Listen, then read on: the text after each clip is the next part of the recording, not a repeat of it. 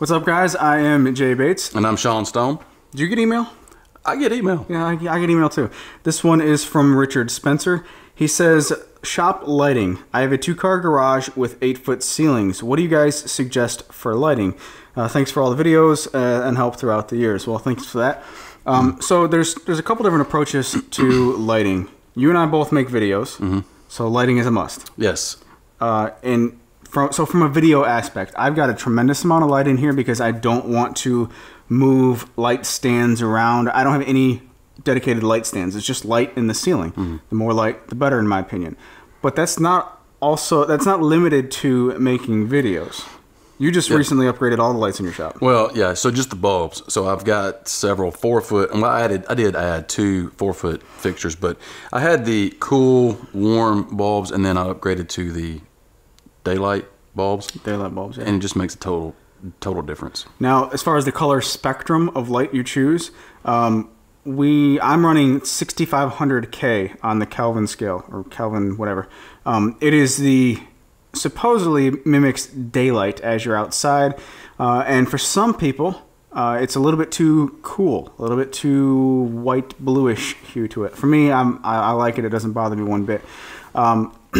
Whatever you choose for lighting, I would really suggest keeping all of the lighting even, and also a little bit towards the cool side of the spectrum. I would not suggest yellow hue lighting or warmer hue lighting for shop stuff, because if you do any staining, or if you do any painting, or if you do anything that has where you're trying to really see what's going on, really see the appearance, then that's going to change it. If you put it into another environment, it's going to look different than what you initially thought. And if any type of stain work or anything like that is going to it's going to be a little different on your eyes. Yeah, so I mean, this is a learning process for me. So when I first got into this, it was, I just threw in fluorescent bulbs and, just went with it. But as I got into the video a little bit deeper, I discovered that these daylight bulbs, 6500K, is that what it is, 6500K? Depends. If it just says daylight, it could be a couple different numbers. Well, I think there is a scale on the package that said it was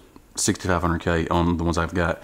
But so yeah, it makes a total difference as far as video goes, but also I think it's just great for overall, shop work. Absolutely. I mean, bottom line, it doesn't matter if you're making videos for a living. It doesn't matter if you're making woodworking for a hobby or for a living. If you can't see what you're doing, then you can't see what you're doing. So in my opinion, the more light, the better. Yeah. But there's a difference between lighting for video and also lighting for work. I don't have any standalone dedicated lights here and there that I can move. I've got some, but I don't use them because it affects the video. And that's one thing that I wish wasn't a situation. If I was out here doing woodworking, it would be, without a camera, it would be a tremendous asset and a benefit for me if I could use dedicated standalone lights like this. This is a mobile fluorescent, and this is one of those bells. Shop lights, yeah. Yeah, a shop bell. You could put anything in and clip it to something, although I don't have the clip on it. I wish I could use these more so than what I'm able to due to the video. Like, as I'm standing at my workbench right now. It's out of frame right now, but I'm standing at my workbench. All of the lights are on that side of the shop. So if I'm looking at the back side of a board, like if I'm cut something with my handsaw, there's no light over here shining on it. So I'm in the shadow. I'm looking at a shadow every time I do something at my workbench.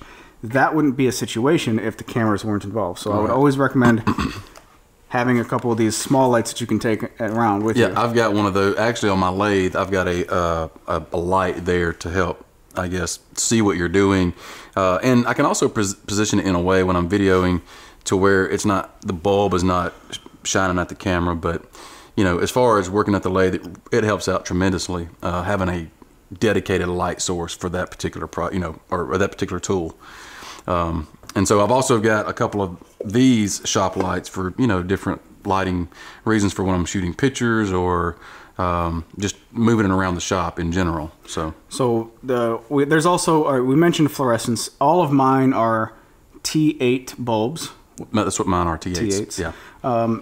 And obviously LED is getting a little bit more popular these days, a lot more popular actually. But at the time when I put all of my lights in, it really wasn't cost effective. It's starting to get there eventually. So if you're interested in upgrading your shop lighting, definitely check out LED. That's definitely the route to go long term as far as cost savings for recurring energy bills. But yeah, more light in the ceiling, the better, in my opinion. And then also, it doesn't matter how many lights you have, get a couple of these standalone units. Yep. They're beneficial in a tremendous amount of areas. Yeah, and with these bell housings, I mean, you can put LED bulbs in those and easily, get a cost-effective bulb in.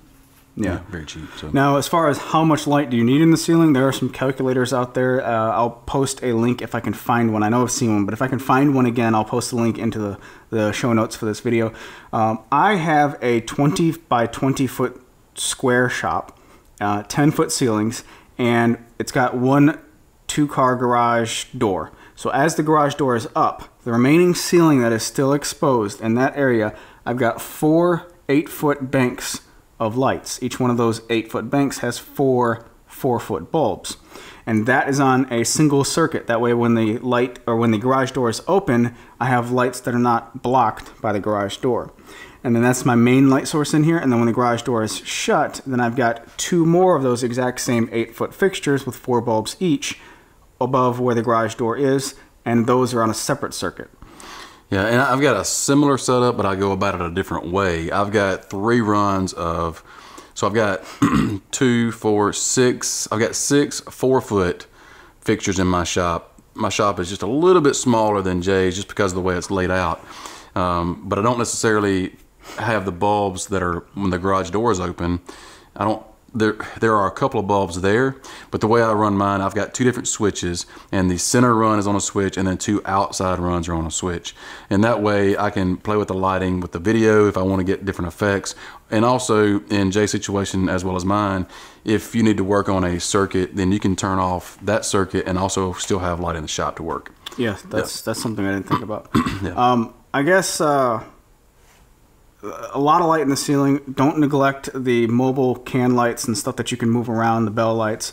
But also placement. If you've already got an established shop, you've already got your tool placement pretty much established, you want to make sure that you don't have shadow in areas where you're working. So if I am at a station, say I have my drill press here, my back towards the camera. Well, it doesn't make sense for me to have a light over here shining on my back, which makes my shadow go directly into the what I'm trying to do. So keep that in mind when you do your lighting placement. You don't want them directly up against the wall, but you don't want them so far isolated towards the center. That way, when you go to one of your exterior tools locations, you're not working in a shadow.